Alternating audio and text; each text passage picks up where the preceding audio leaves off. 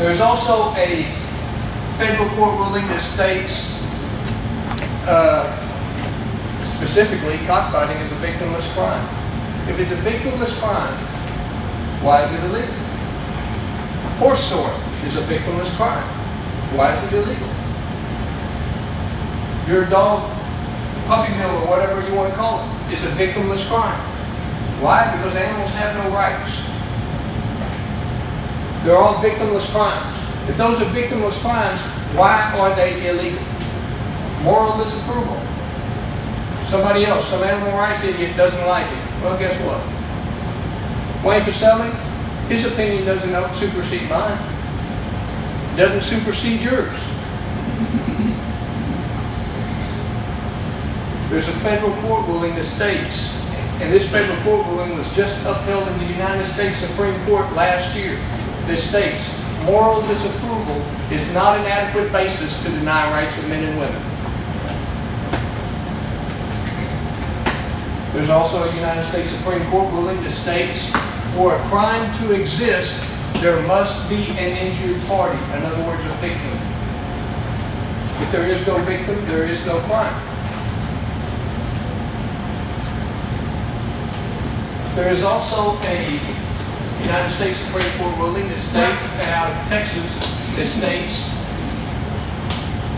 the government must prove a significant governmental interest to infringe on your property rights.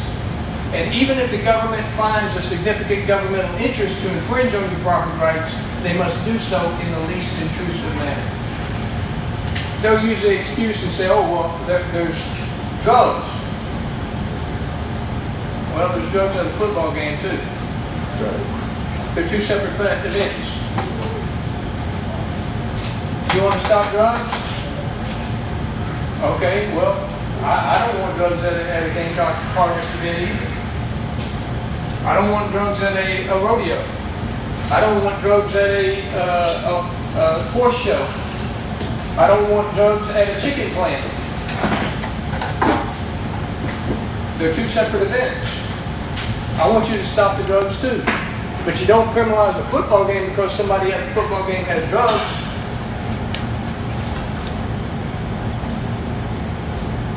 Treat the two events and two separate things as two separate things. And as far as gambling, there is no gambling at a cockfight. You've got wagers between two people. Wagers between two people, even the Supreme Court Judge Sandra Day O'Connor has stated wagers between two people is not legislatable. You can't pass a law against it. Why? Because you'd have to assign a law enforcement officer to every single person 24 hours a day, 7 days a week to make sure they don't make a bet with their neighbors. That's right. That's unenforceable. That's a ridiculous to even think, unless you want a total fascist country. Now, with this, the purse, putting up money to enter a derby. That's what happens at a pool tournament. That's what happens at a golf tournament, a bowling tournament, a dart tournament, horse show. All of these things are an entry. You put up an entry fee.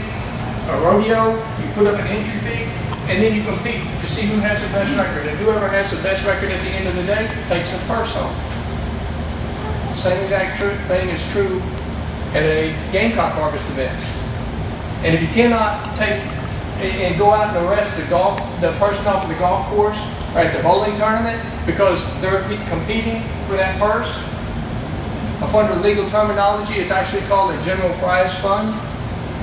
If you can't arrest them for competing for a general prize fund, then you can't arrest the gamecock farmer for competing for a general prize fund. Because under the 14th Amendment of the Constitution of the United States, we're all entitled to equal protection of the law. Understand where your God-given rights come from. Okay? God gave every man dominion over the earth, animals, fish, and fowl.